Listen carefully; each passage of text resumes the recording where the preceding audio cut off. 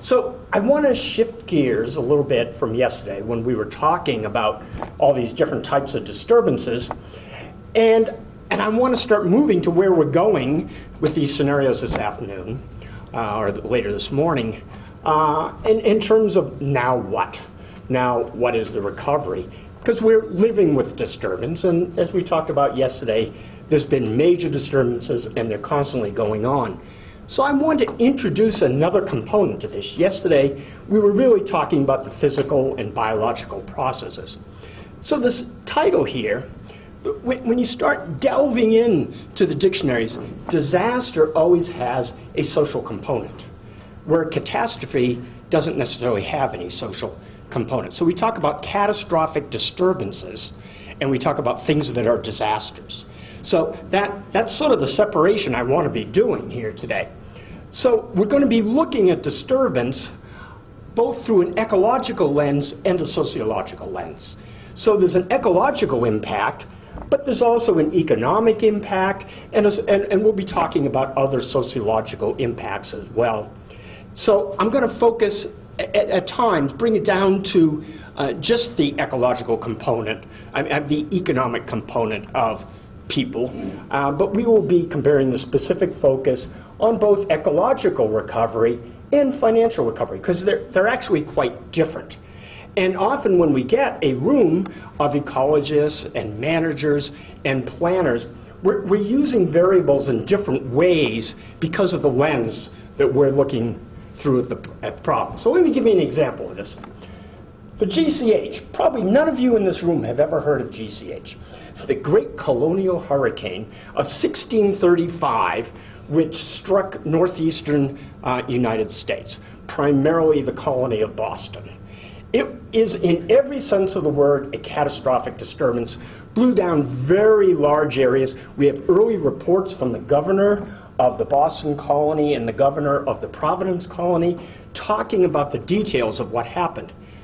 The best estimates from those writings is the storm surge was over 6 meters. And the peak winds at landfall are estimated by the records of the trees that were breaking down to be over 200 kilometers per hour. You haven't heard much about it because there weren't many people around to talk about it. So let's jump ahead. Hurricane Sandy hit just to the south of the GCH in 2012. It was disastrous. 15,000 homes destroyed. Huge financial impact. The storm surge was less than 3 meters, but since it flooded the New York City subway, it brought a giant city to its knees. Peak winds were only 130 kilometers per hour. Hurricane Sandy was, by every sense of the word, a disaster. But the GCH, as far as we can tell from these records, there was no loss of life in the GCH. And very few structures to blow down. So this is what I'm getting at, the difference between a disturbance and a catastrophe. And when we're talking about a recovery from a disturbance, there are the social component and the ecological component. So whenever we're looking at objectives of our silviculture in particular, you always have to separate, is biology your objective, or is biology the constraint in terms of where you're trying to go? Let me give you a couple examples on that. In natural selection, success is that your gene alleles make it into the future. That is the only measure of biological success. It doesn't matter how big you are if you're a tree, how big in diameter you are. If the gene alleles of that tree make it into the future, it's a success. So let me ask, I know there's some from yesterday, how many in this room are a grandparent? There we are. You are the big success stories in this room. From a natural selection process, you have made it. The rest of us, it doesn't matter how much money you make, how many books you've written, how many political offices you've made, you can't stack up against these guys. They are a success. However, when we start looking, are we looking as biology being the objective or biology being the constraint? That makes a big difference when you're considering the rate of recovery. Because as we look at this, well, okay, I'm going to come back to it, but think about this in terms of the ecology, there is no time component. time is a people component. So we're going to be touching on that. Now, before we get into that, I want to bring up a different subject, because we often, we have a very human lens that we look at recovery. And that is, you don't always go back to the same state in nature. There's multiple stable states, multiple equilibria of steady states. So let me give you an example, again, from the east. Sorry, I spent most of my time there. The Pisgah Tract, which is a heavily studied area in southern New Hampshire. And here we've used very detailed stand reconstruction. Cut down all the trees, disking, get not only the height growth, but out all the major branches, getting branch growth. Going through the forest soil very carefully, looking at all remnants of dead wood, because bark is incredibly inert.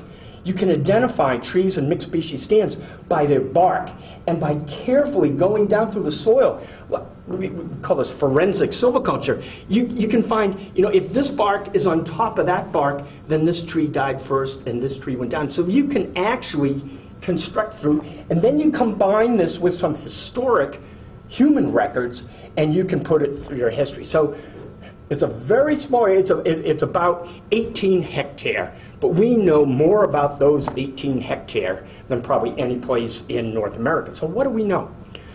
We know, we were able to date back, I say we, that's humans, I had nothing to do with this, that humans now know that there was a hurricane 300 years earlier that had blown down the stand, and we think that's how it began. And we know after that hurricane, it became a mixed hardwood stand. Then there was another hurricane. And you remember yesterday when I was talking about the resistance of stands and the magnitude of disturbance. In northeastern United States, a catastrophic hurricane is about once every 100 years. There's hurricanes much more frequently than that, but they're not catastrophic because the trees aren't big enough to blow down because they're coming from the last hurricane. So we know that the next hurricane was followed by a hot fire from all the wood that was on the ground. And lo and behold, it became a pine stand. Then we know there was another hurricane, and this time there was no hot fire. This is the hurricane in 1938, so we had fire suppression in place, and it became a mixed hardwood stand. Now, the mixed hardwood stand, the pine stand, mixed hardwood stand were all perfectly natural, long-lived and stable. They lasted to the next catastrophic disturbance of 100 years. The pine stand could have lasted 200 years if given an opportunity. All very stable. So which one is natural? Well, they're all natural, and they're all very different. And we're not even getting into the climate things I was talking about yesterday. Okay, let's jump ahead and get into some of these disturbances now. This is Mount St. Helens. As I told you yesterday, I was around for Mount St. Helens, got ashed on. Mount St. Helens erupted for about 3 years, and I got ashed on at least 5 times while working in the forest. And the story that Keith was talking about, that I don't know how many noticed, but yesterday, actually started the night before yesterday, the Calcoa volcano in southern Chile erupted very unexpectedly, and then erupted again yesterday, and it's dumping ash on the village in Argentina of Elbasan, where I'm hoping to go in the next 2 weeks. So I may manage to get ashed on again. But here is, I'm not going because of the hurricane. I was going to study a mortality syndrome in their cedar trees that has nothing to do with volcanoes. This is Mount St. Helens right after the eruption. So this is Spirit Lake, and you can see that's filled with dead wood that got blown off the mountainside in the pyroclastic blast. And this is the blast zone here. And this all happened very, very suddenly. If you get down in there, this is what it looked like. In this particular part of the mountain, the ash was about 1 meter deep. Up, in other areas further north and further south, like in Seattle and so forth. And Seattle was about a ½ centimeter. And we know from the Mount St. Helens eruption 450 years ago, the ash in Seattle was more like 10 centimeters. So from a Seattle standpoint, this was absolutely nothing The 450-year ago eruption dumped a lot more ash. And when you look in there, you know, there were ecologists, well-known ecologists, who said, oh, we will never see a forest here again. Not necessarily true. Now, there was a couple of different strategies. In the volcanic national monument, part of it was left just for natural regeneration. It's actually doing amazingly well. But this down here is land that was replanted and reestablished by the Weyerhaeuser Company.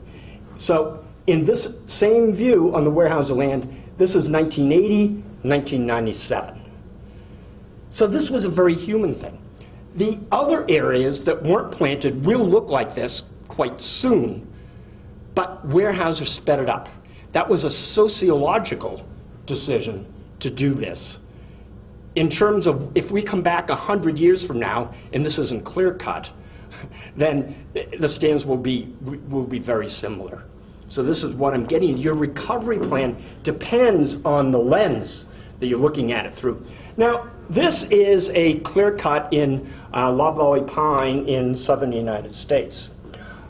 If you walk in, it was logged during mud season, and if you walk in now, it looks like an absolute disaster.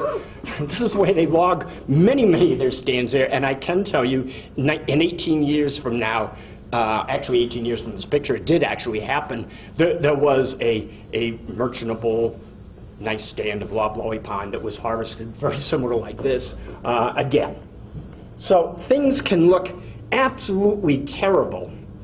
They can last for a while, or they can be sped up by the recovery plan, but being sped up, that you do that for sociological reasons. So what I want to do in the next few minutes is let's explore wind. Now, I'm really glad after yesterday that I made this decision. When I first started putting this talk together, I've been starting to think about it for about 3 weeks, I was going to show you a lot of pictures of mountain pine beetle.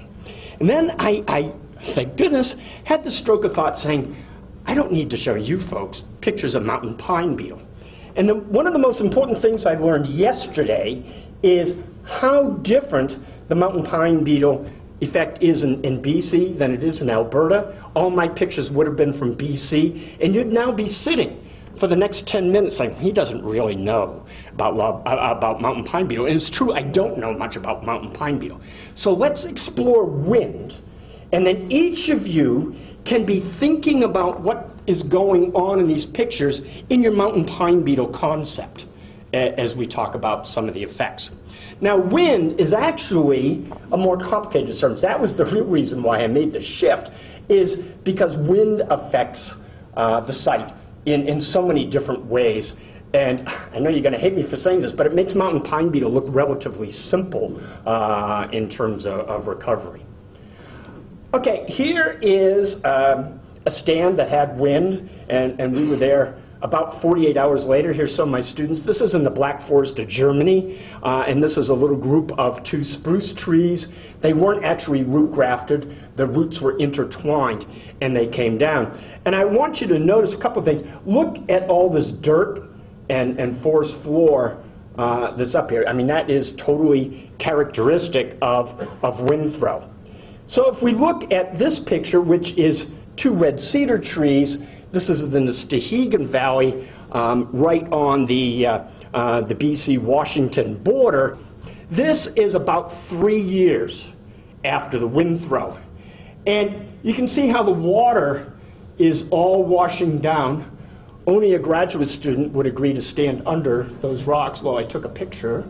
And you can see, so what is going to happen is we're getting a mound of dirt plus a depression, and that depression will stay moister, and you'll have a mound which will be relatively, you know, when we saw yesterday with the example of the site preparation going on in the boreal with the Merry Crusher and the mounding and the distancing, so I mean that is just mimicking in a way the effects of wind throw that's going on and making those variations in microsite.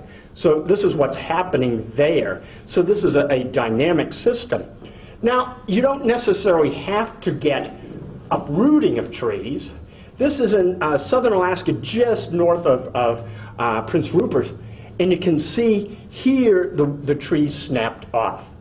Now, trees can snap off for a variety of reasons. Sometimes it's because of soil conditions, sometimes it's the type of wind, sometimes it is the structure of the wood. But this is a very, very different impact from the wind throw.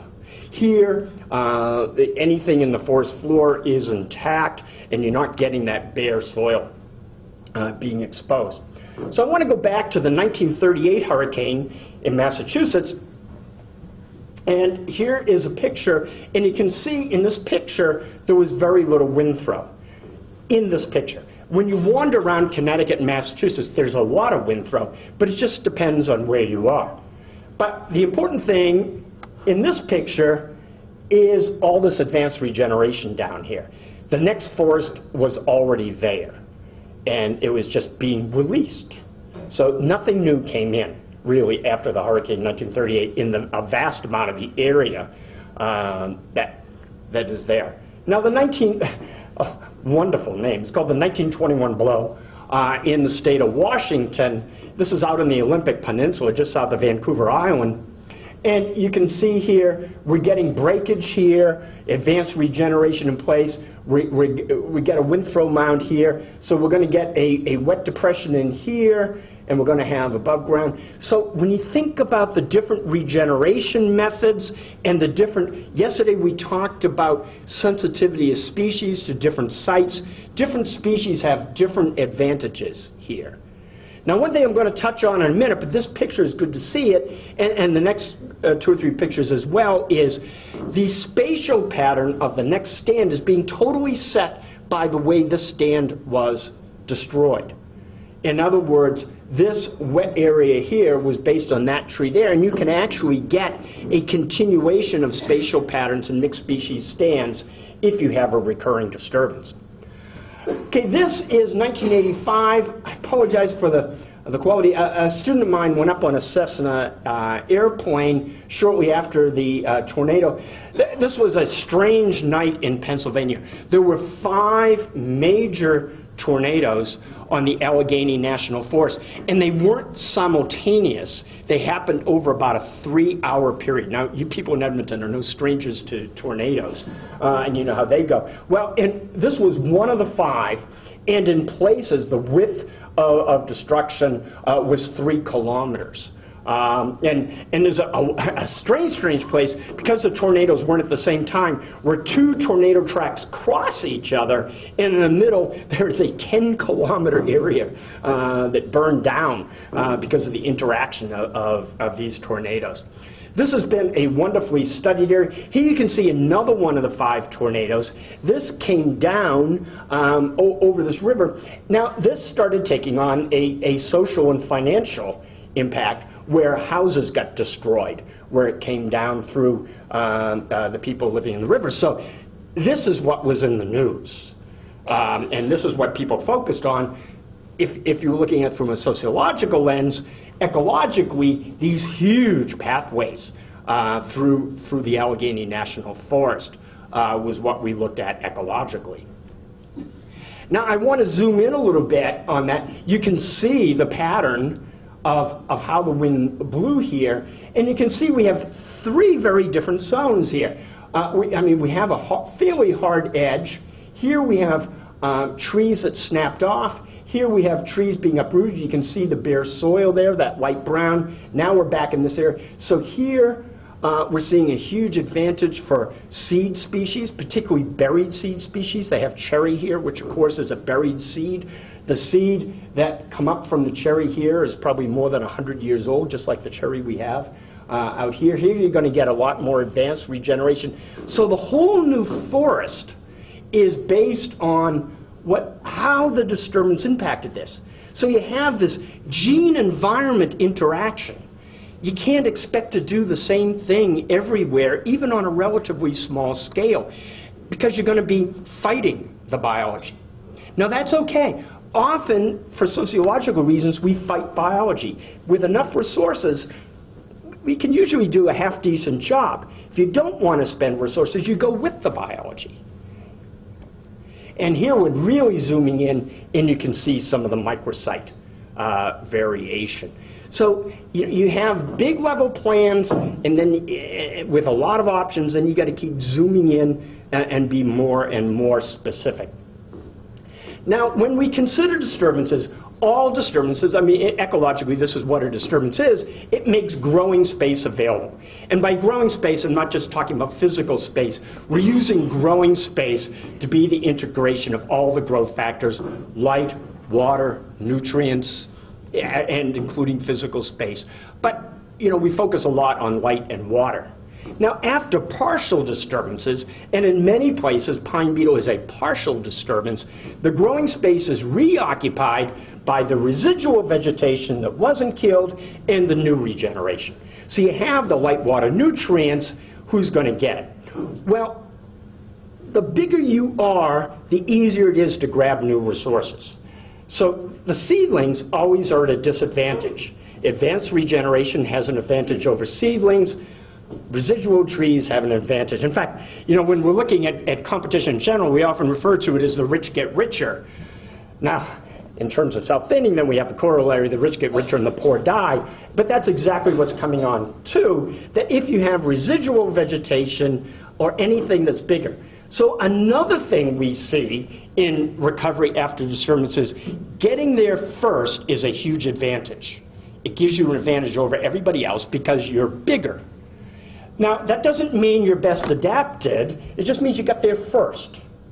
So one of the reasons why we plant is to get the trees we want there first, as well as just speeding up the whole process. So I want to go back. Yesterday, I introduced a few of these slides, but I want to look in a little more detail. So I told you yesterday, these are three-dimensional dioramas made by an artist at the Harvard Forest in Massachusetts, based on one particular part of the forest and the view. So pre-European settlement, they figured from the ecologists who studied the area, the forest probably looked something like this. And then in 1740, we're talking about this year, you're getting subsistence farming, and the subsistence farming was occurring on the best and most accessible sites. Then, as the city of Boston, 100 kilometers to the east, started being developed, a lot of food was needed, a lot of hay was needed, a lot of horses needed at the time. So we went from subsistence farming to feeding Boston and giving it fuel, which was basically hay for the horses. And we can see this large-scale clearing. Now then we had the invention of the steel-edged moldboard plow, which meant the prairies were a much better place to grow grains and hay than Massachusetts, which is, because of the glaciers, incredibly rocky. So in 1850, the farmers started to leave. But again, the spatial pattern was interesting. They left the worst sites first, and they left the best sites last, because the people on the bad sites were ready to just pack up and go there. So we started seeing the results of agricultural abandonment, but it was coming in patchwork and piecework, which is important because that means there was a distribution of seed sources around kind of patchwork, because distance to seed source can really affect what is happening during the recovery. Now this came up into a white pine stands mostly. White pine has a tremendous advantage in sod versus the hardwood trees, so you had a lot of white pine.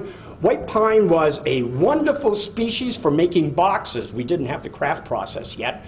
So, we have all the food in the prairies, we have all the machinery in the east. You had to get machinery to the farmers, you had to get food to the east, and it had to go in wooden boxes. And white pine is a wonderful, wonderful species for making wooden boxes. So the box industry developed, and we started cutting down these white pine stands. And it looked like this, so you had scatterings and amounts of hardwood, advanced regeneration that had been coming in under the pine. It was a wonderful time to be a deer, which were pretty much non-existent at that time in central Massachusetts, now just blossomed. They had all this food down low, browse, it was very high nutrient food, so the populations expanded very rapidly, and we started getting this sapling type stands, and then the picture I showed you that I took in the year 2000 from very close to that area. And as I showed you, there's a stone wall that indicate, now, and back in the 1900s and 2000, a huge deer browse problem, because you had all those deer that were, the population was exploding when there was all that food, and now you can see it's in the stem exclusion stage, there's very little food, so it takes very few deer to eat all the seedlings there. Multiple states of equilibrium. Lots of food, lots of deer, no problem. Little food, little deer, no problem. No food, lots of deer, and this kind of thing we heard from Richard yesterday, problem. Sociological problem. Now, and what I was talking about, recovery is faster with advanced regeneration or sprouting, and that's because they're there first. So different regeneration methods are favored after different disturbance types. Now, I give you a little sidelight, which I forgot to mention, on this agricultural period. It is estimated that before subsistence farming began in Massachusetts, 95%, this is actually more for Connecticut, I'm from Connecticut, but 95% of Connecticut was forested. That at the peak of agriculture, 9% of Connecticut was forested. And in the year 2000, 56% of Connecticut was forested. So remember I was saying yesterday, the human impact around the world is huge as we go.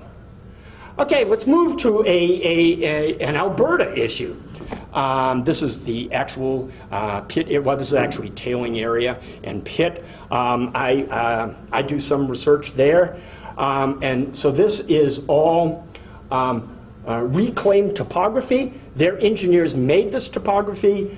They planted trees, and then this wetland developed naturally. This caught them by surprise. Now they're doing it in a very conscious way, and all these species came in naturally from the surrounding area, and you can see the outside there. Where we're doing work, this is a jack pine stand. In this picture, it was 16 years old, and we're looking at the recovery process. This was on a tailings area.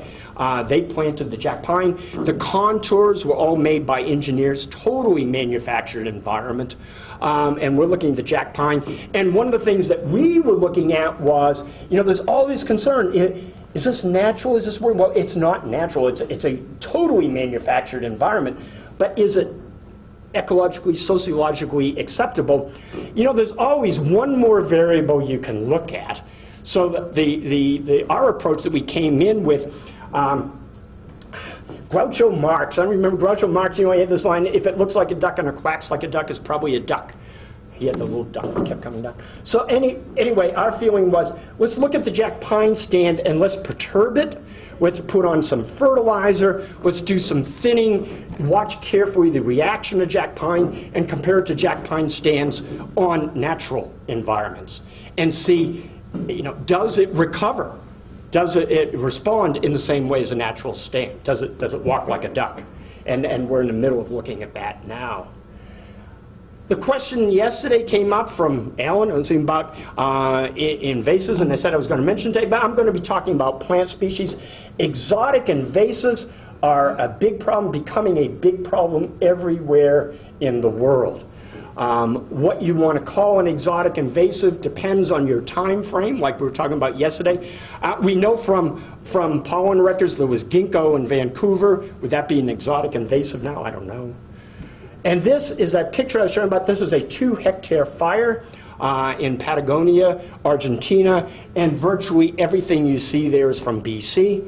And that's because surrounding stands are all species brought from British Columbia, and now they're naturally invaded this 2-hectare fire. So there was no planting, no artificial regeneration going on there, but BC trees grow much better and faster than neotropical trees do in Argentina and have a huge advantage. We don't know why that happens, why the BC species grow so much faster in height than the Argentine species, but it means, in terms of competition, these trees are going to quickly shade the Argentine species. So this is the time all the growing space was available after the fire, and now we're seeing the invasion of all plant species. They could be native, they could be exotic, and they're going to keep invading until there's no more growing space available, and then they will increase in size.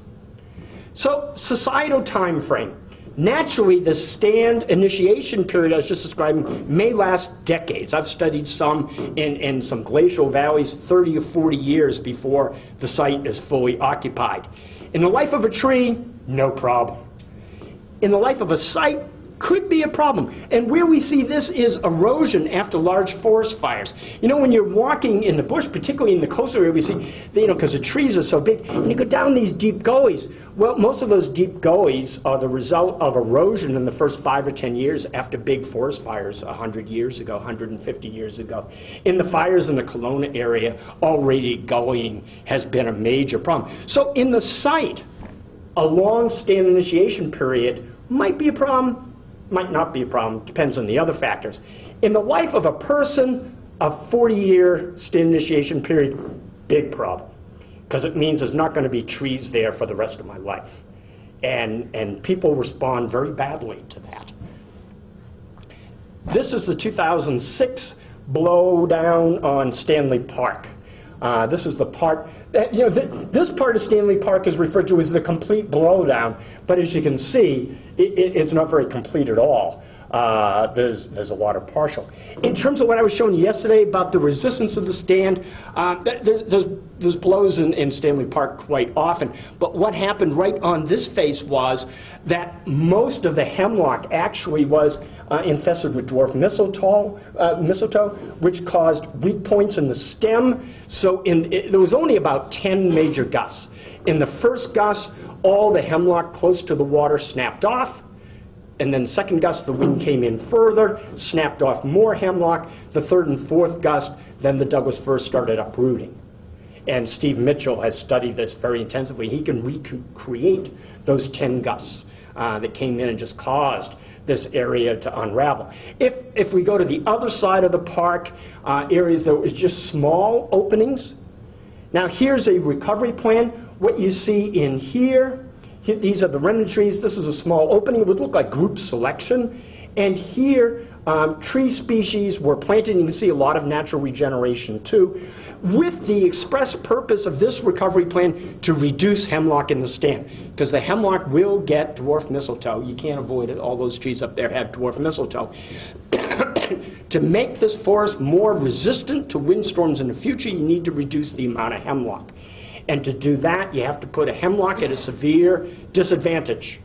So other species were planted quite tall, and they actually, in the park, go in and brush it out each year. And any hemlock they find, they're cutting, trying to put hemlock at a major disadvantage. Here's another area that's a little more open where the same thing has been done. So big leaf maple, Douglas fir, and red cedar were planted in groups. They were planted in groups to allow more biodiversity in between the groups rather than a uniform spacing, and all hemlock is attempted to put at a severe disadvantage.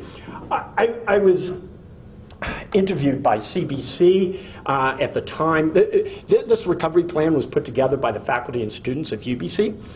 And I don't know if you were aware out here, but people all over Canada sent money to Stanley Park, $1, $2, $3 donations, because this big crown jewel of parks of Canada had all this destruction. And the reporter said, isn't this a waste of money? Did you need $7 million?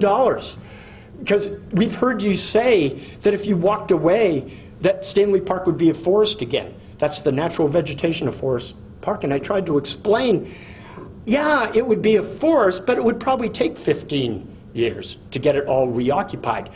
And you can't tell 150,000 cruise boat people, come back in 15 years and there'll be a forest here. And you can't tell the people of Vancouver, come back in 15 years, there'll be a forest here. It was a sociological decision to have rapid recovery. Stanley Park would recover very, very nicely, just a little more slowly. So, when we have these disturbances, there's always biological legacies, and when you're doing a recovery plan, you have to be aware of those. Overstory legacies, trees left over, remnant trees, and include snags. Understory legacies. Forest floor legacies, including large woody debris. All these are going to be affecting the ecology of the stand and the site as you go on. And also topsoil. I mean, it doesn't matter whether it's a glacier, syncrude, or whether it's a windstorm, topsoil can be affected, and you have to worry about that legacy going into the future. Recovery. We have economic factors, volume, species, size. This is what jobs are all about. We care very much about those. Ecological, structure, vertical structure, horizontal structure, biodiversity. Matters very, very much ecological. But if you look at these variables, and I try to kind of put them in rank, if you go down through this list, biodiversity, structural diversity, and so forth, down to wood quality, you can see it's just a gradient. You start very, very ecological, and then you end up very, very economic. Now I could have made this totally different. Instead of making it economic, I could have made it visuals, or I could have made it wildlife habitat. I could have put anything you want, but you always have these gradients that are going. So depending on where you stand is where you stand is where you sit. We always say that. So if you're worried about jobs, these are the first variables that come to mind. And if you're worried about wildlife, these are the variables that come to mind. If you're worried about tourism, it's a little bit, up in here. So what does this all mean? It all comes down to, as we go, that recovery is in the eye of the beholder. There is no right recovery.